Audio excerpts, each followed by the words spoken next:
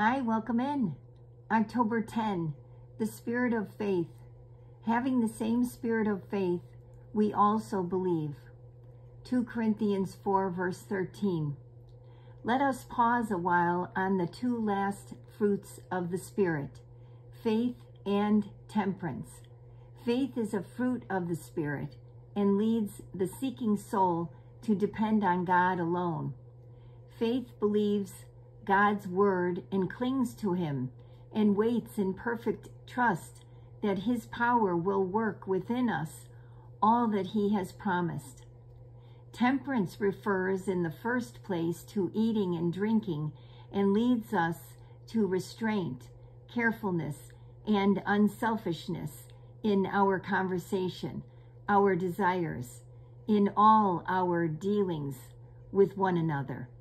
Righteous in the doing of God's will, devout in our close communion with God himself.